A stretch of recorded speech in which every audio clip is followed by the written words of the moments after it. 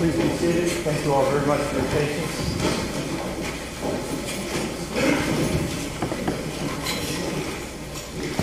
Good morning to all of you. For the record, State of Ohio versus Tracie Hunter, case number B1400110. This matter is on the docket today solely for the execution of the sentence imposed by my predecessor, Judge Nadel, on December 5th, 2014, for a jury conviction against Ms. Hunter on count 6 of the indictment, having an unlawful interest in a public contract, a felony of the 4th degree. A judgment entry imposing that sentence is signed by Judge Nadel and is part of the record. Mr. Singleton, Ms. Branch, you represent Ms. Hunter, is that correct? That's correct, Your Honor. Good morning. Yes, Your Honor. Thank you. And Mr. Crosswell, you're here on behalf of the state, is that correct? I am, Your Honor. All right, thank you. Thank you all for being here. I will point out, as most people here know, this is not a sentencing hearing. It is not a resentencing hearing.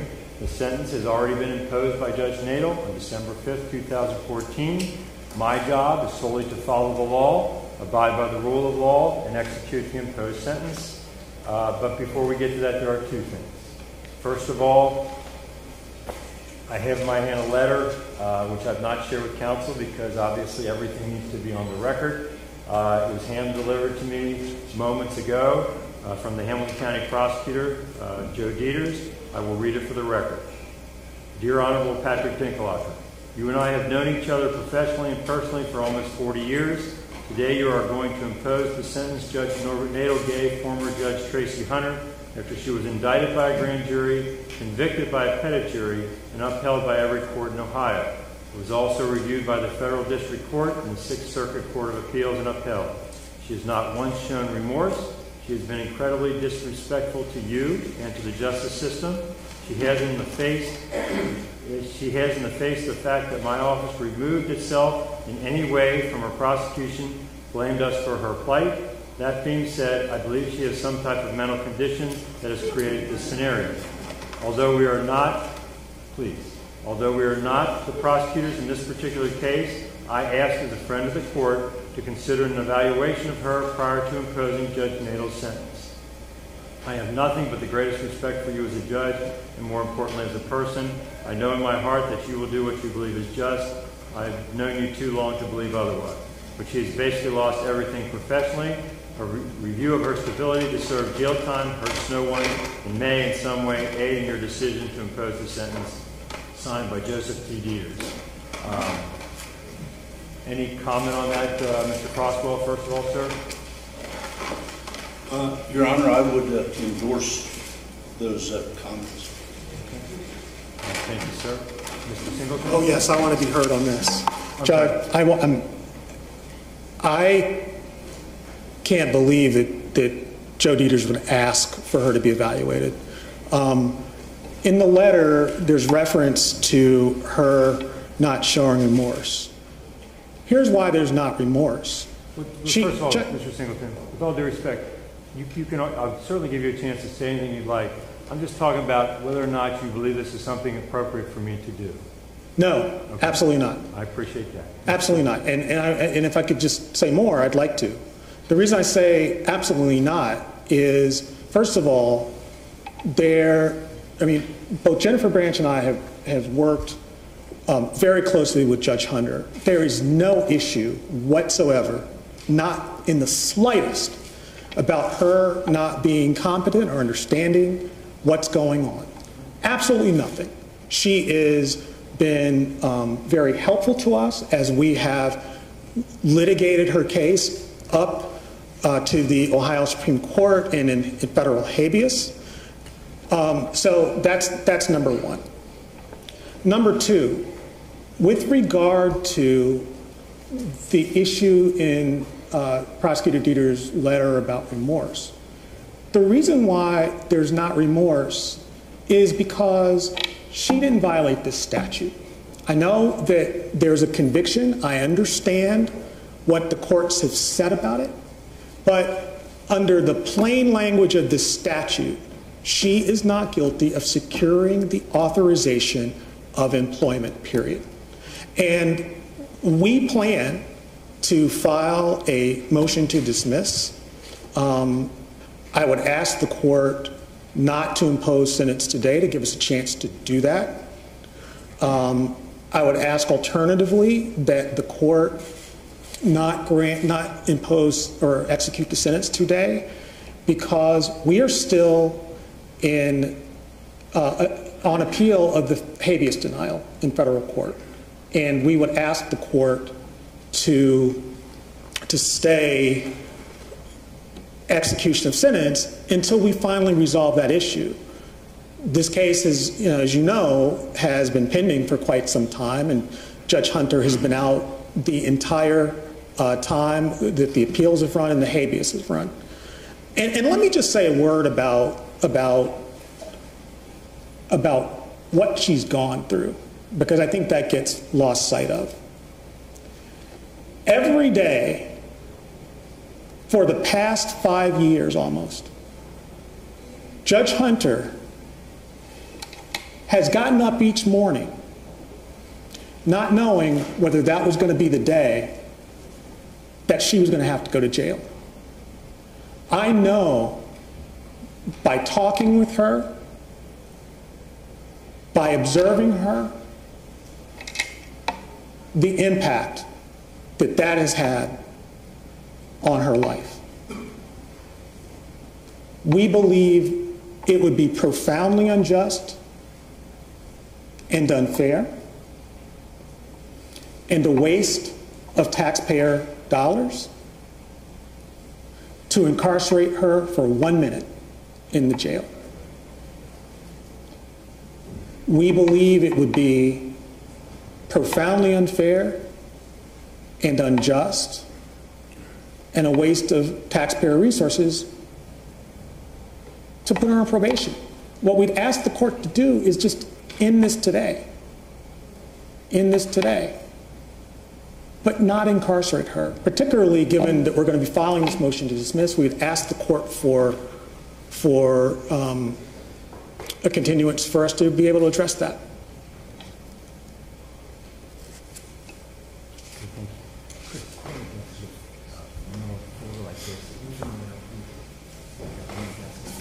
Thank you, Your Honor. Thank you, Mr. Singleton. Your Honor, if I might. I'm sorry, Ms. Croswell. Ms. Branson, do you want to say anything in regards to Mr. Dieter's letter? Your Honor, everything that Mr. Singleton just said is true.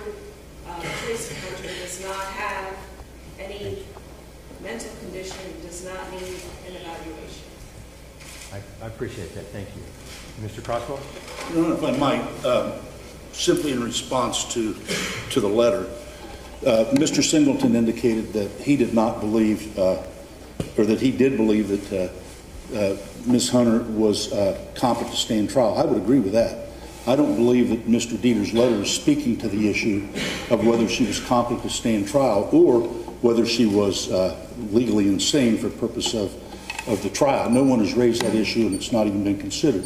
I believe that the letter that Mr. Dieters has written, and that I, when you asked, endorsed, was a letter which asked to have an evaluation for the purpose of sentencing. And I would say that that has nothing to do with the competency issue, and it is rather, it is not uncommon for the courts in trying to determine an appropriate judgment to order a pre-sentence investigation and to order, in addition to that, a clinic evaluation to determine if there are any services that are needed or if there are any issues that present themselves. So that, certainly it's up to the court, but that part of the letter that Mr. Dieters wrote is the part that I endorse, and I think it was solely for the purpose of sentencing, not to question competency in this case. I appreciate that. And since the defense counsel has indicated that they do not wish for me to proceed in that manner, I will certainly not do that. I do appreciate the concerns Mr. Dieter has extended, but that is something that we're not going to proceed with.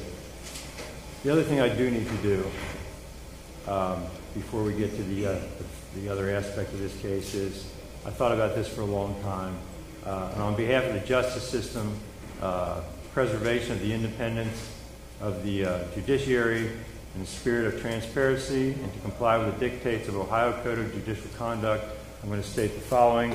In no way, shape, or form is this to be held in any way against Ms. Hunter, but I want to point out for the last several weeks, I have received at my home at my home, not here in the courthouse, at my home. 45 postcards from people, some of them signed, a few, some of them with return addresses, a few, but most of them anonymous. So when my wife got the mail, she looks at them, of course. She becomes concerned.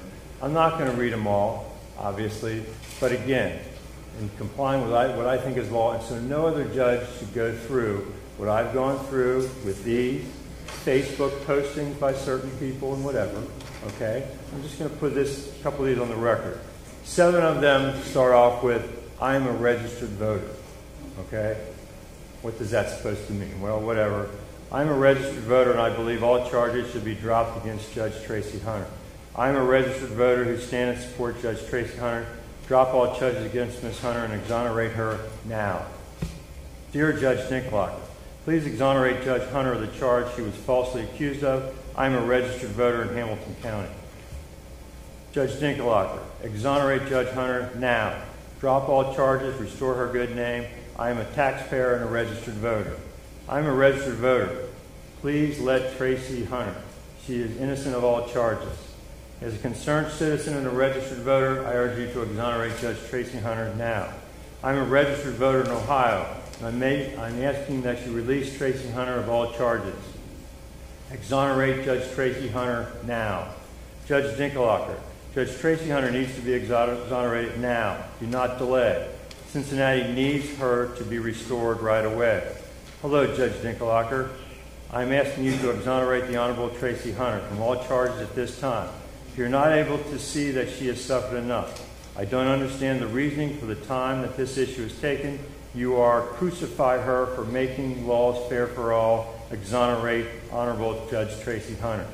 Free Judge Tracie Hunter.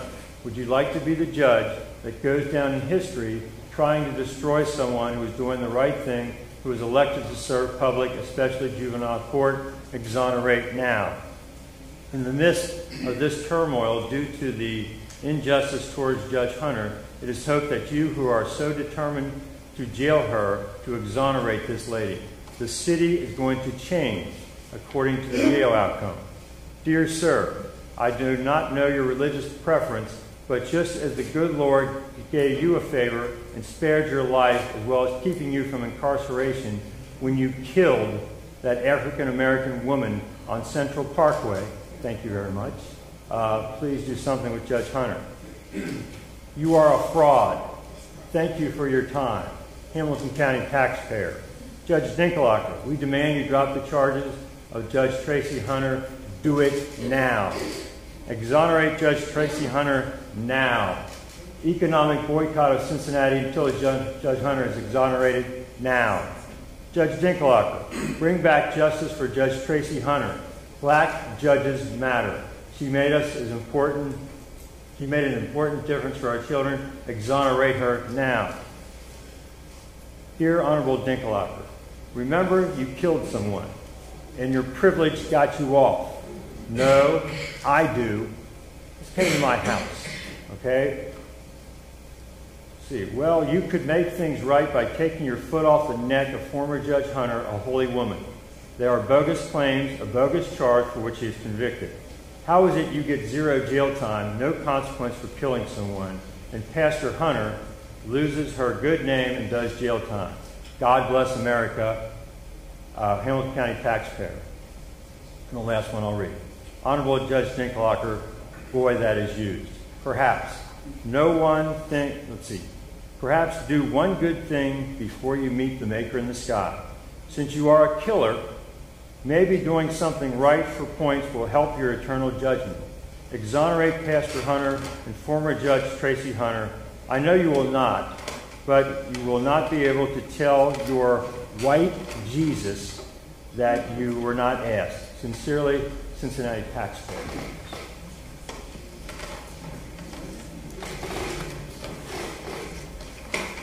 Your Honor, could I just be heard very, very briefly on that? Having said that, I now refer to Rule 2.4 of the Ohio Code of Judicial Conduct, external influences on judicial conduct. A judge shall not be swayed by public clamor or fear of criticism. B, a judge shall not permit family, social, political, financial, or other interests or relationships to influences the judge's conduct or judgment. And C, a judge shall not convey or permit others to convey the impression that any person or organization is in the position to influence the judge.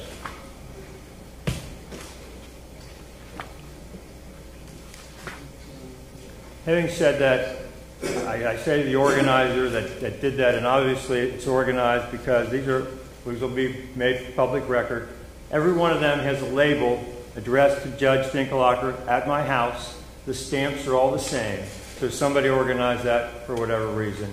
But I just hope no judge ever has to go through that. But be that as it may, we'll move on. I will point out that I will say to the organizer and some of the people that wrote those postcards, I don't think some of them were very Christian, but that's the way it goes. I will say to them, though, if the attempt was to intimidate me in any way, that has flat out failed. Okay? I will never, ever, ever bow to that type of pressure, veiled threats, vicious comments, lies about me, or anything else. I've been a judge for 28 years, and for the first time that I do something because somebody has threatened me or pressured me to do something, is the last time I do it, because I'll never be a judge. I don't want to be a judge anymore. I will not violate my oath. Having said that, I do need to point out that Pastor Peterson Mingo, Councilman Christopher Smitherman, the Black Lawyers Association, the Southern Christian Leadership Conference, is signed by Edith Thrower, who I know is a very good person, and Mayor Cranley, have all written what I believe are appropriate letters to me that I have read, and I will attach what significance I can, but I wanted to put on the record that they did it appropriately and did send me letters which I have read. With that, then, we are now at the aspect of the execution of sentence. Again, they're not a hearing sentence, and I'm not even sure if it's necessary, but in the spirit of allowing everything to be done properly and making sure the due process of Ms. Hunter is taken care of, Ms. Branch or Mr. Singleton, did you want to say anything at this point? I do, Your Honor, and this perhaps might not be necessary, but the reason I popped up to respond as I was listening to those postcards was that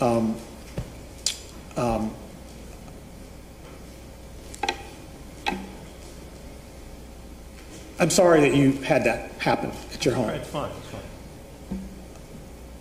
Tracie Hunter did not send those postcards, and I think when you said the organizer of it, you probably made the point I was going to make, which is that this case has been followed. It's generated a lot of passion and interest in the community, and Judge Hunter can't control what other people do. And I just wanted to say that, and I'm really sorry about the impact that that's had on you. I don't want to repeat too much of what I said before, but let me say this on execution of sentence. We've asked for the time to file our motion to dismiss or to stay, which we would hope you would do. If you're not going to do that, then what we're asking you to do is not send her to jail and not put her on probation. Yes, this sentence was imposed by Judge Nadel, and you said earlier that your job today is to follow the law and execute the sentence. But that sentence is not just. Our belief, and we'll continue to litigate this, and I realize that you're not in a position to agree with us on any of this, is that the conviction is unjust.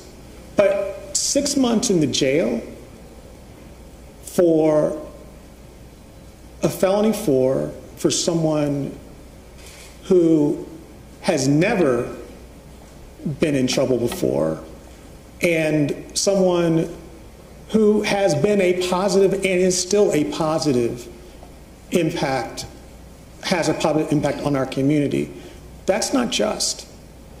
And I would ask you, Judge Dinkelhocker, to rise above, and not to suggest that you're not rising above, but I know some folks have personally said things in those postcards that offended you.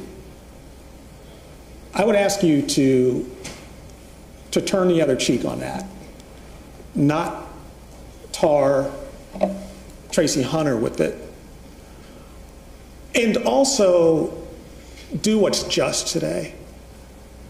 I don't think there are too many people who, in this community,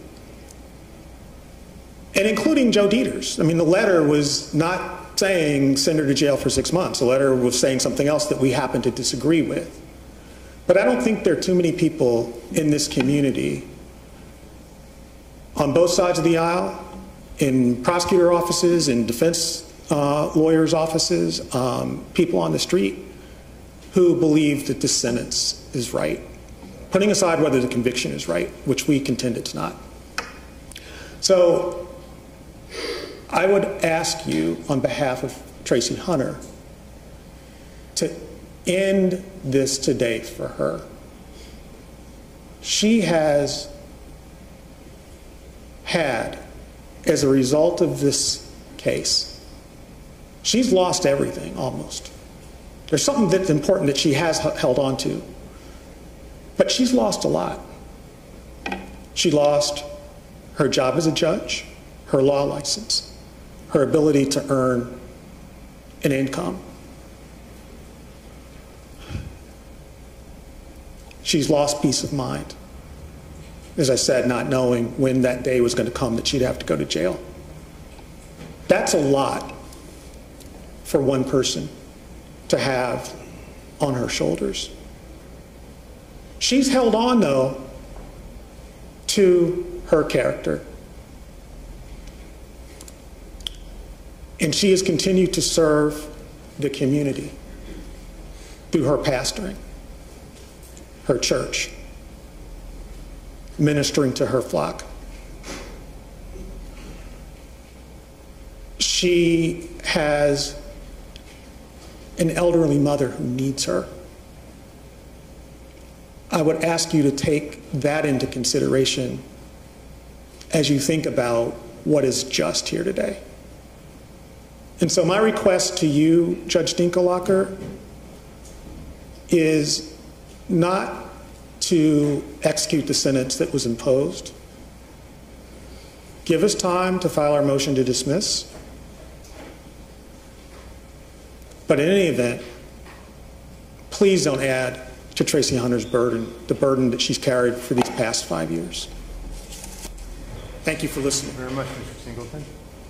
Ms. Branch, do you want to say anything there? Nothing additional, Judge. Thank you very much. Mr. Crosswell, anything, sir? Your Honor, I came here today with the intention of saying nothing. But frankly, based upon the arguments that have been made, I think I would be negligent in my duty and obligation to the state and, frankly, to the court to not make the point that there are certain things that, as you know, I've never prosecuted a case before. I have practiced criminal law for 45 years, and there's certain lessons, I believe, that I've learned in the practice of law. And one is that if you represent someone who is convicted, it is important that the person who's convicted show genuine remorse. And that's something that is traditionally taken into account by courts when they sentence.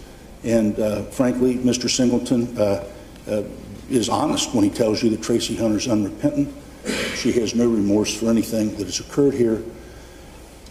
And frankly, she continues to lash out. And I do find it somewhat ironic that it's said that Tracie Hunter knows nothing about the cards that were sent to you, yet she is the very person who made those allegations to you, to your face, in a court hearing some time ago.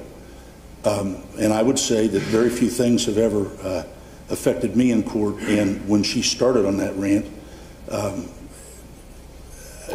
I cannot describe what I felt, not only about the inappropriateness of it, the brazen disregard for respect and authority, but the frankly what I thought was malicious and vicious allegations to make against you or against any judge, and especially under the circumstances the event that she wants to continue to rehash.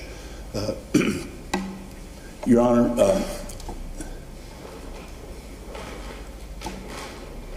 it's ironic also that when Mr. Dieters wrote the letter asking you to at least order a mental health evaluation, and I endorsed it. I said, well, that's fine with me. It's somewhat ironic that the person who said that they did not want the mental health evaluation was Tracie Hunter herself.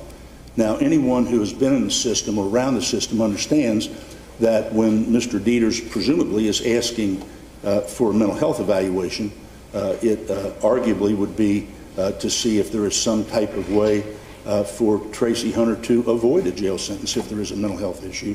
Yet she is the one who stands here before you today and says that she doesn't want that either. In other words, what she wants is to control the facts. What she wants to do is write the law, and what she wants to do is play by her own set of rules right up until today. I mean, right up until this very moment. And that's the very attitude and the very conduct that put her in the predicament that she's in, and frankly has caused all this pain to her and caused all this turmoil to the community. That said, the case, correctly as has been said, has been tried. A jury has convicted her. It's been through the First District Court of Appeals. It's been through the Federal District Court, and the convictions have been affirmed at all times. She stands convicted. There is a sentence which was imposed by Judge Nadel, and I think it's time to impose a sentence. Mr. Crosswell. Mr. Singleton, Ms. Branch, if Ms. Hunter would like to say something, obviously she's more than welcome to say something at this point. It's up to you all.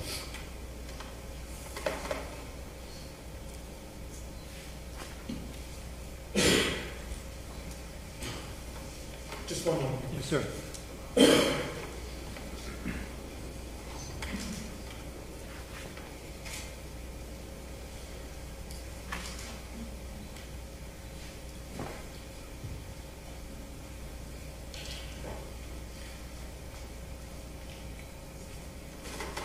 Nothing further.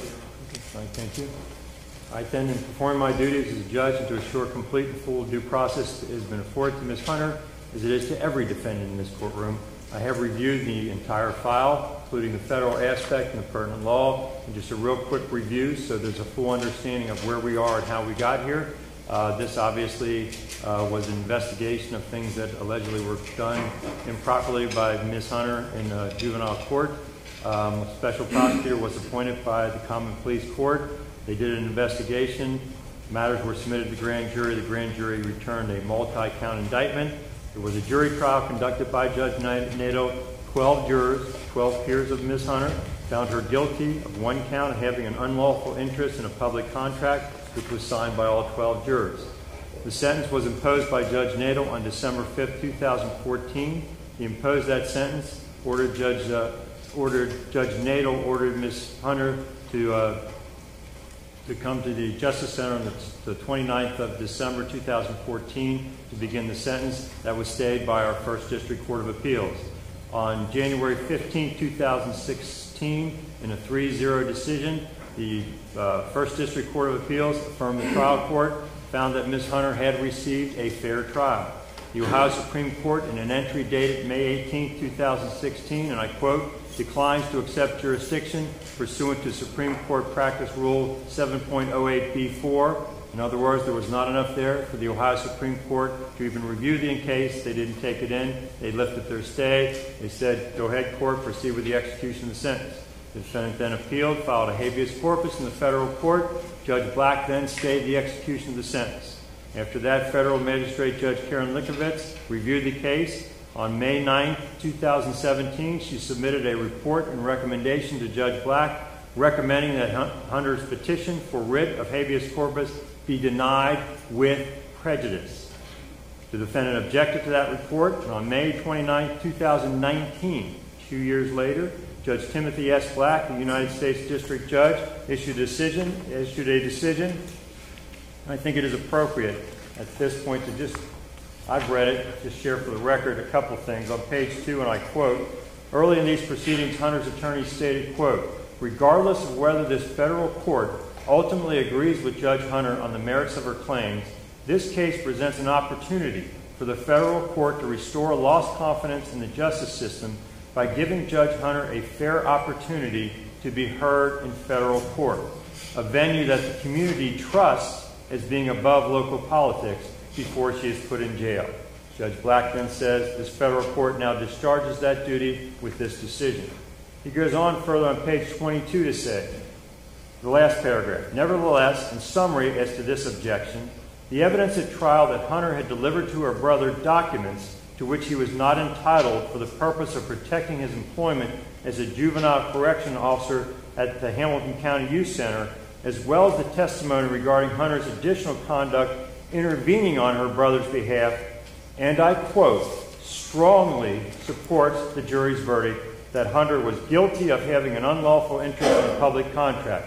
That's the federal judge saying this. The federal judge goes on further to say this strong evidence, I quote, strong evidence supporting the jury's verdict on count 6 undermines petitioner's claim that the verdict was a result of the inflammatory and prejudicial effect of remarks made by the special prosecutor during closing argument. On page 25, the federal judge, Judge Black, then says, conclusion, number 1, the report and recommendation is adopted in its entirety. That is Magistrate Likovitz. Number 2, petitioner's objections and respondent's objections are overruled. Skip 3, 4, petitioner's petition for writ of habeas corpus pursuant to 28 U.S.C. section 2254 is denied with prejudice and dismissed. Goes on in paragraph 7, the court's prior order granting petitioner's emergency motion for stay of execution of sentence is hereby set aside and vacated. And 8, the court shall enter judgment accordingly, whereupon this case is terminated on the docket of this court, that is the federal court. After that, because she's represented by very, very good lawyers, the lawyers then went to the Sixth Circuit Court of Appeals, where they filed for a writ of habeas corpus. I'll just read part of on the last page in their order, which was dated July 18, 2019, and I quote, Hunter has not demonstrated she is likely to succeed on the merits of her claim that she was denied a constitutionally fair trial as a result of the improper remarks by the prosecutor. Goes on to say she has not demonstrated she will suffer any additional irreparable harm in the absence of a stay. And the United States Supreme Court has noted, quote, the state's strong interest in enforcing its criminal judgments without due interference from federal courts. The interest of the state and the public in the finality and enforcement of judgments supports the denial of stay pending appeal. Accordingly, the motion for stay pending appeal is denied. That's by the Sixth Circuit Court of Appeals. So with that, I've read it once. I'm not going to go through it again. Just to note, all the state courts have looked at this. Every one of them has said that Ms. Hunter received a fair trial. We went to the federal court. You can shake your head if you like. The federal courts also said she received a fair trial all the way up to the Sixth Circuit Court of Appeals. The only thing left is the Supreme Court, and I doubt that they're going to take it in. They all did their duty, and now it's my turn. To follow my oath, uphold the rule of law. In this case, the law certainly permits it. Judge, I believe justice. I'm sorry. I'm sorry to interrupt. Just one second.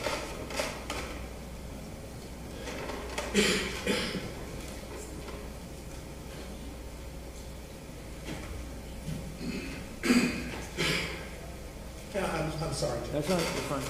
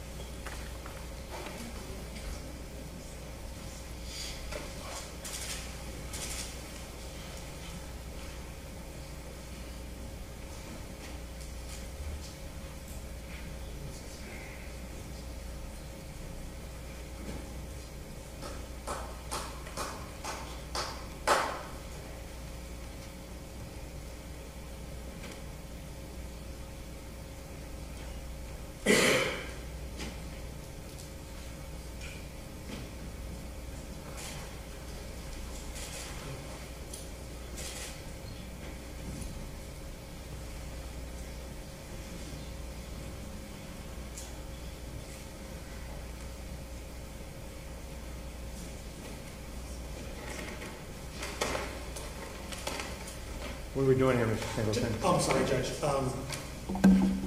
Tracie I gave her an opportunity to speak, and that was turned down. It's not being offered now. Please have a seat. So you're denying my right as a defendant to address the court? Ma'am, please have a seat. I just want to make sure. Thank you. Thank you, ma'am. So the record should reflect again, you were offered an opportunity to speak, and you turned that down.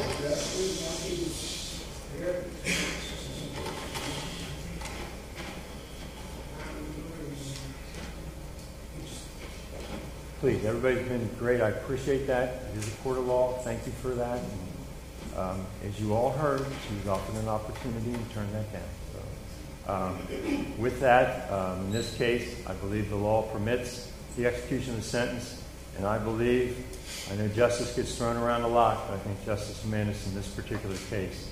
So the court, Ms. Hunter, orders the execution of the sentence imposed on December 5th, 2014 by Judge Nadel. That is as follows. 1 year community control, that's non-reporting. Since you will be on community control, I will advise you, as I'm required to by law, that if you violate any of the conditions of the community control, come back in front of me. I will sentence you to 18 months, the Ohio Department of Corrections. It is a felony of the 4th degree. The conditions of the community control are real simple, as indicated in the judgment entry by Judge Nadel. Number 1, you pay the cost of these proceedings.